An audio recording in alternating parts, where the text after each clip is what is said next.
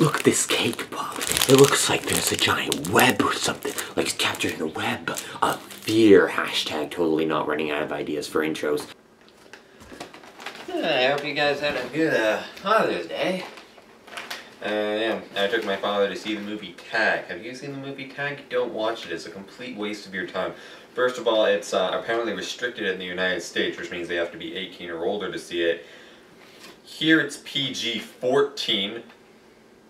How they determine if it's PG-14 or PG-13, I have no idea, but like, yeah, like, I find it a bit disturbing. So if you get like a large size of popcorn, you can apparently get it refillable.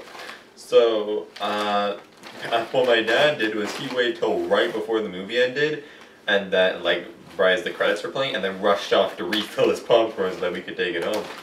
That was clever of him. What are you here for again? Go ahead. What's the title say? Ow. Oh, right, Doctor Who, the Web of Fear. Okay. Take 3. This is the perfect reflection of what happened last time. In my last video, what I said, how about being a YouTuber is freaking tough. Okay, this is the 3rd time that I'm filming this intro. Because the first time I filmed for about 38 seconds, I believe, and then it showed a sign saying cannot record, and then when I tried to go into it, it said just a gray screen with a yellow question mark, and then when I tried to delete it, it said that it couldn't, and the 1 minute of space that it took up, like, was still taken up, and then, like, so that 1 minute of space was taken up by a video that wasn't even useful, like it wasn't gonna work. I tried it a few times, and then eventually, finally, it deleted, so then I tried again, and the same thing happened. So I just turned my camera off and on again, and I could successfully delete it, and then it seems to be working. So, wow. Okay, it's one of those times where you're just thinking, like, you know, like, I gotta get a video done, but this thing's stopping me. Jeez, that's why I really don't want to go into a more advanced video editing software, because I keep wondering, like, what if this happens? Like, yeah, I know that I'll learn, but, like, I'm not sure if I'm ready to handle that yet. But anyway, so, reenactment of what you missed. Oh my goodness, I forgot that I left my Superman disc in here, because I'm getting ready for my review of Superman. Oh, why isn't the DVD player opening? That's odd. Oh, look, it opened. Yay, yeah, I'm watching Superman movies for my Superman reviews. Actually, that's not really... you see, it's actually because I actually already did the reviews for those movies. It's just they're listed, like, they're like 50 minutes long, so I'm trying to figure out how to edit them down to a shorter length, like that Doctor Who video that was an hour long, and I had to edit that down. I'm actually just watching them because I used to like watching a show called Victorious and then Sam and Cat. I'm not sure if you... Don't judge me for watching that, we're all allowed to have our likings. And I would do push-ups while watching it, help like keep me pumped. And then that was over, and it's about to be taken off Netflix, so I was decided to try Superman movies next, and it seems to be alright. Yeah, but you don't, that doesn't really matter. Oh my goodness, I already filmed, this video is already like this amount of time long. It's time to review Doctor Who, The Web of Fear. I'm sure that my mood will come back into place as we get further into the video. The text is still, because this, like the enemy of the world, was found. What were the chances of all of the enemy of the world and most of the Web of Fear being found, those particular stories that were consecutive next to each other? I don't know. Many people think that they're hiding Marco Polo in there. I don't know why they may be hiding it. But, yeah, so originally only episode 1 of this 6-parter existed. Now only episode 3 is missing. Many people think that's not missing. They're just hiding it, despite the fact that I have no idea why they do that. So story number 41. Here we go. Thing. Check the disc.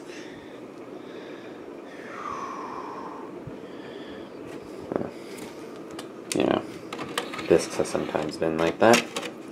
Okay. Here we go.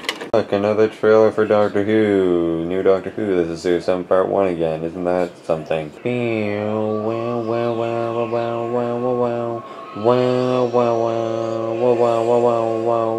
Alright, here we go. As like last time, I'm gonna show as little visuals as possible. Because, you know. Well, what is the available now mean? Oh, I guess that's just for the enemy of the world, isn't it? Yeah, it is. Alright, yeah, because I thought for a minute that the enemy of the world showed a commercial for the Underwater Menace, but no, it was the Web of Fear, this one. Okay, episode 1, here we go. I'm sorry guys, I'm trying to move past from what just happened, but anyone who's ever used a computer knows the sheer fear that happens when it says that there's an error, okay? Because computers, like, isn't something that's easy to understand. It's not like a pot where you break it and then just put it back together. I mean, pots aren't really that simple either, but... Okay, just play the thing. Play the thing. Diddle-a-ling, diddle-a-ling, diddle-a-ling, diddle-a-ling, diddle-a-ling, diddle-a-ling, diddle-a-ling, diddle-a-ling. So this story begins right where the enemy of the world took off, where Salamander got flung into space when he dematerialized the TARDIS without closing the doors. Not opening the door in mid-flight like a loose cannon reconstruction saw. But listen. See? And this episode was recovered, so it wasn't like there was crappy audio originally. Right, when they find an episode, how does that work? Like the Celestial Atomic Part 4, the end title is still missing. Where it says like next episode, A Holiday for the Doctor, they did like a reconstruction of that in Lost in Time, but like, how does that work? Okay, I don't know. But anyway, it doesn't actually show any footage from before, but it does just show them like slipping. I've watched that intro so many times because like I remember like watching it over and over again when I watched it on iTunes, just the first few minutes, so it's like I don't remember as much before, but when I was watching it, it was like all the memories were coming back. It was like when you're rewatching something that you watched like a couple of years ago, and then the memories just come back to you, but this I've watched so many times, so it's like I think that I could just reenact the entire scene again. Whoa! Oh, that's the Abominable Snowman from like, what, like 3 stories ago? So this old man is grieved by her daughter, or I think, yeah, because she called him father, and he was supposed to meet her at the airport, and they played this eerie music from 1960s stuff, and he's like, yeah, the Abominable Snowman's gonna kill us all, and then the silver ball appears from the Abominable Snowman. Meanwhile, the TARDIS gets suspended in space and gets wrapped up in a web and slowly dragged down to wherever they are. There. Well, that's a new look for the Yeti. The guy who owns the museum has a weird candle thing, but it's like on a wheel, so like he turns it out and like blows out, turns it, blows. That's pretty cool. But anyway, so Jamie points out that the light is on, that normally says when the TARDIS has materialized, and that's when they're suspended in space. And then the Doctor goes, like, he doesn't believe Jamie for some reason, and he's just like, we haven't landed, have we? And he's like, no, I'm not arguing with that, I'm just saying that the light came on. He's like, no, that, and he's like, I'm just saying that the light came on. And then Victoria came in, why is that light flashing? He was like, are you two playing some sort of... Oh, but we have like... I don't like it. Why can't you just trust each other? Hasn't Jamie kind of proven that he's trustworthy at this point?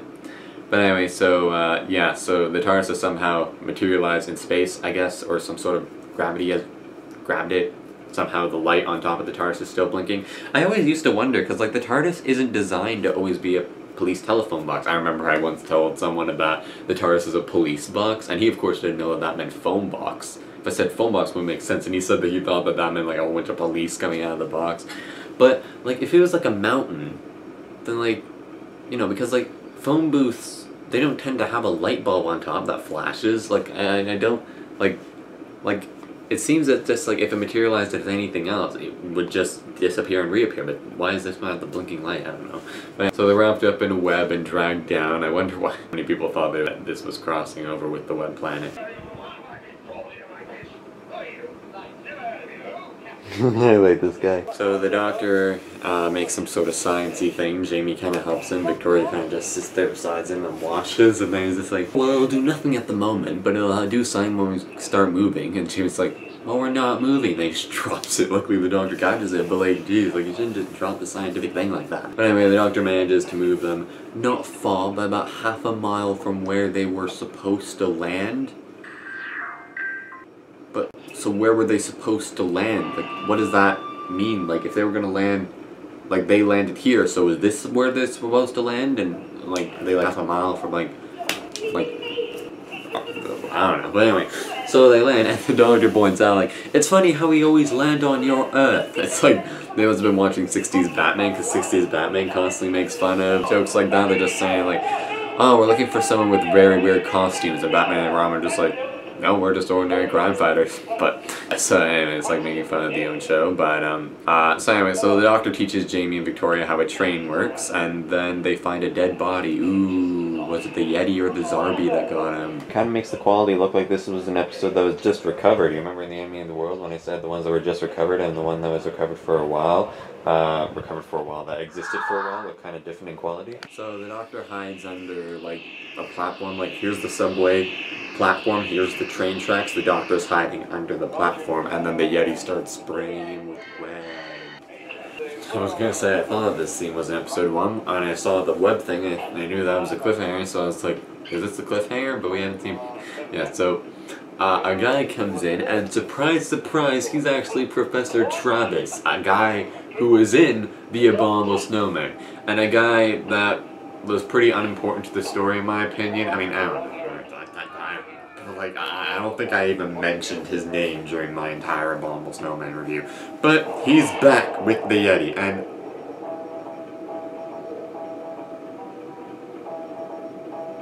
So the cliffhanger is the doctor touches that great big pile of web and then gets blown back. Okay, never mind. I spoke too soon. They don't meet Professor Travis in this episode.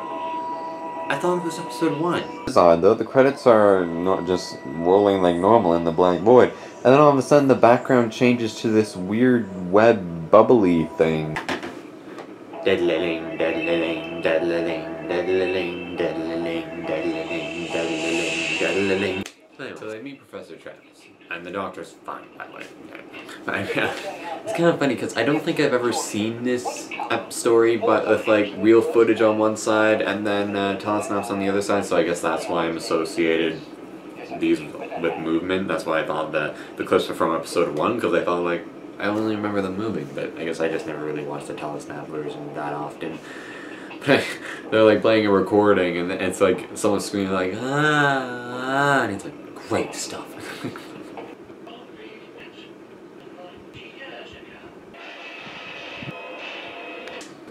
Jesus freaking, whoa! To see them charge at that kid who no one likes at school. I mean, it's not like, you know, like, no one likes at school and he's like, he's just a jerk. He's just a jerk. Like, freaking David. And I'm allowed to say his name because he said it was alright.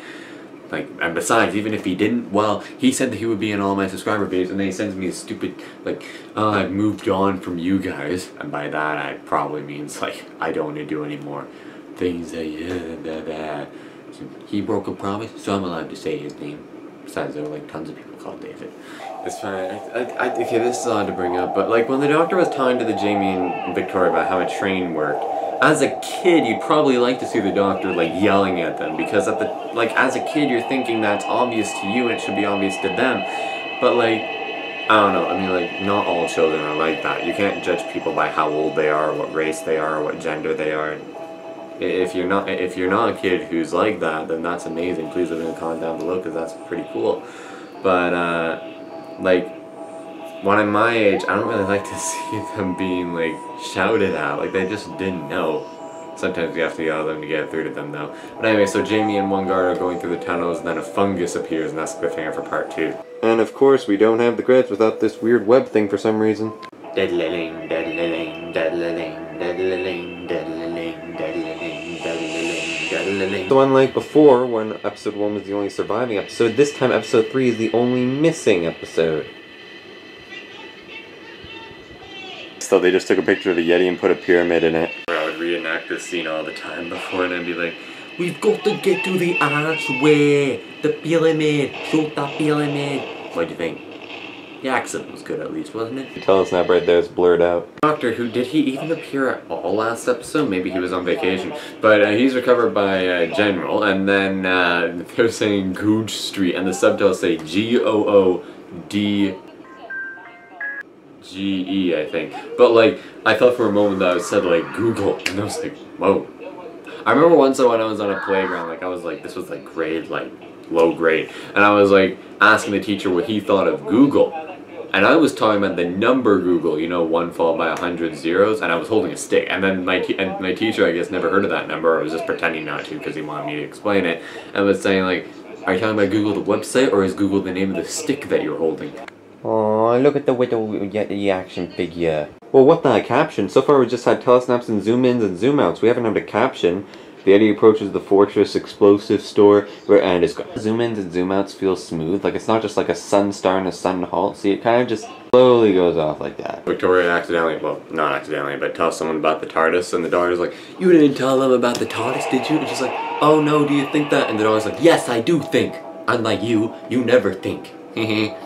Also, a guy screams, and it just shows a telesnap of Professor Travis and whoever the woman he's with, just like, what was that? Wait here. But like, I'm assuming that they had much more shocked faces. That was probably the only one that they could find for telesnaps. But anyway, so Professor Travis is attacked by a Yeti, and that's cliffhanger for part 3. Nice face there. Also, why does the font of the text look slightly different? Deadliling, deadliling, deadliling, deadliling, deadliling, deadliling, deadliling, deadliling. Shut up, I'm allowed to have a fried pickle and a burger and fries I had from last night, don't judge me. What odd though was that while the beginning of the reconstructed episode 3 showed footage from the end of episode 2, the end of the reconstructed episode 3 did not show footage of the beginning of episode 4, because again, it kind of takes place directly where it leaves off without actually using actual footage. In the subtitles, Professor Travis is saying, and Yeti, hide! Before, I wasn't using subtitles, and I would always think it was just going like, Yeti, rah! It's like just making gibberish noise because of how terrified he was. Kind of like when Jamie says Brigadon, which I'm sure means something, but yeah. Shut up, I'm allowed to have leftover cake from last night. Some people question the Doctor, and the Colonel's pretty quick to believe when the Doctor tells him about a space-time machine, and of course, Professor Travis backs him up because he believes him, because they haven't aged at all in the past 40 years for him. He has like a huge beard and glasses and all. I guess glasses. Okay, anyway, anyway. So the other woman was called Mrs. Travis, so I'm just gonna call her that from here on out. And they actually go outside for the first time since episode 1. I'm not sure if it's actually filmed outside, but like, it's a setting I remember in episode 1 when Jamie's like, hey, it's broad daylight out here, Doctor, it ain't no night in here. And in here. But anyway, so, and then they just fight off some Yeti. So the Yetis start wandering the streets like the War Machines from the War Machines. That's the Cybermen's theme song. Yeti, what are you doing stealing the Cybermen's theme song? Also, where are the Zarbi? Stuff has to do with webs. Why aren't the Zarbi in it? Did you think you were safe? Okay, so the cliffhanger for part 4 is the Yeti appear and then Professor Travis is behind him. And I think he ends up like being like possessed by the Yeti or whatever, but well, like in the clip he looks terrified. Whoa, that web came in a little bit early that time. Deadliling, deadliling, deadliling, deadliling, deadliling, deadliling, deadliling, deadliling. Whoa, is this a telesnap? For a moment the Yeti looked incredibly still after that dramatic fade out and dramatic fade in to black. Professor Travis is possessed, and he's kidnapped Victoria, and then the Doctor's packing into the silver ball thing, and he's just like, yes, I've done all this stuff, and James like, is that all? And the Doctor's like, all? I'd like to see you do that. Because like, I always don't get it when people are just like, okay, like, I am one to say, like, this is just my second phone, and I don't have any plans to get a new one anytime soon, because, like, unless this one breaks, of course, but, like, people are so excited to get a brand new phone that has a slightly bigger screen, sometimes just a screen that extends to the sides, which means they have a better chance of breaking it, or have some sort of stupid feature, like, scrolling upward or downward just by tilting your phone, saving you from moving your thumb. I guess you don't want to get your screen dirty, but, like,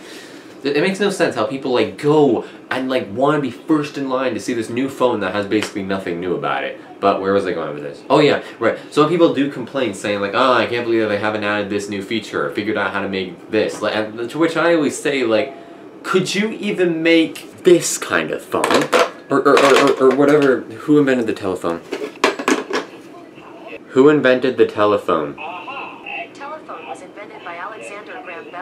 Alexander Graham Bell. The telephone that Alexander Graham Bell made, do you think that you can make that from scratch? No? But then stop complaining! It was a little delay, but it was acceptable. That's what my French teacher said on my French speech for my oral exam. It was acceptable. So the doctor, Mrs. Travis, said the other soldier who was there with Colonel and stuff like that, not believing the doctor before, create the silver ball and use it like a remote. There was like, move forward, stop, move to the back, move in slow motion, move backwards, turn back time. I'm just kidding. Only capable of what the ball was doing. And their plan is to stuff it into the Yeti's chest so that the Yeti will do it. So could you stuff it into your own chest? I guess the Yeti is a robot. But once you stuff it into the Yeti's chest, you all of a sudden have a way more things that you can do. And in fact, that's exactly what happens. They stuff it into the Yeti's chest, and they're just like, move your right arm, roar, shut up, and stuff like that. But like, the ball couldn't do it by itself. Like, what if you like plug that thing into a time machine? Like, that's like a universal remote almost. Oh, whoa, okay, so the cliffhanger for part 5 is when the fungus, or I'm just going to call it the evil foam of doom, just busts through the kitchen, or whatever room it is, and the furnace. Holy crap, how'd they film it? Okay, hang on a moment. Look at this, the table just kind of falls off the set. But of course, it ain't no credits without the web. Deadliling, deadliling, deadliling, deadliling, deadliling, deadliling, deadliling, deadliling. Oh, good point. He booked it. Well, that was good acting. Before this, it says switch off for 90 seconds, but the Yeti is an alien, isn't it? Or maybe just a robot, I don't know. But like, what 90 seconds for it? Or maybe it's just the voice of whatever goes in their definition of a second? Like, does it like analyze their voice waves and analyze the where it came from and what certain words mean? Like, what if I said like, choufla? But I trained like the last 5 years that choufla meant cake. So I said choufla into the microphone. Will the microphone be able to analyze my sound waves and know that I mean cake? I don't know, but I was like, switch off. Does that mean like, is that like us like cutting off our oxygen? So the guys are caught by the Yeti, and the doctor does what he always does when he's depressed. He's all just like, Yeti, come towards me, and then the Yeti comes towards me. Where's your right arm? He doesn't do so. Now, what's the use? Since round there's another Yeti, and he's like, whoa. So the doctor's gonna mind absorbed by the grey intelligence, and the person who was just like, I'll get you for this is, spoiler warning, actually working for the grey intelligence. Just like, your mind is about to be absorbed by the great intelligence, and Jamie's like, attack the Yeti, and then the Yeti starts fighting the others. I don't get, like, same with Superman 2, how, like, the one good guy happens to fight off all the other guys. And yeah, they're equally matched, but the chances of the Yeti beating just one of the Yeti is 50-50. They are robots, so it is kind of literally 50-50, because normally you'd have to take in, like, the strengths and the motives and whatever of the people. But, like, the Yeti's fighting off multiple different Yeti, and also another guy who somehow manages to turn his skin brown, but and the doctor's like, no, leave me be, you don't understand, I gotta stay here. Jamie thinks that that's because of his mind is being absorbed by the grey intelligence, despite the fact they haven't even started the process yet, or though maybe he was just talking as he was saying that, or maybe he was just trying to trick them, make it sound like he wasn't absorbing it, so that in the end he'd just be like, well, you're done, sort of like when the doctor gives you a shot, and they're just like, okay, this is just a warm-up, boop, boop, I'm done. But anyway, so, and then, there's pretty good quality acting, but as it turns out, the doctor earlier crossed the wires and then, so that the grey intelligence would have been absorbed into him. So all they've done is cut off the grey intelligence from Earth, and it's still floating around somewhere. So the Doctor, Jamie, and Victoria run off to the TARDIS, and just before they're about to be hit by a train that's been turned on. So, would I recommend it? Yeah, it's pretty cool. Episode 3, I'm kind of glad that one's missing, because in my opinion, it didn't feel like that much happened in it. But anyway, so, thank you all so much for watching this video. I really hope you enjoyed it. If you did, please do like, so I know that you enjoyed it. If you didn't like, please do dislike, so I know that you did enjoy it. Leave a comment down below if you'd like to try because it feels awesome to get some motivation and encouragement. If you didn't like, please leave a comment down below saying why you didn't like, so I can improve for next time. Otherwise, won't be able to improve. I'm just going to treat your dislike as if we're like. And subscribe so that you know when my next video comes out. Thanks again so much for watching, and as always, I'll see you next time. We'll review story number 42, The Wet. There's no more Ice Warriors, and the Yeti doesn't even make that noise. I almost... Fury from the Deep. Bye-bye.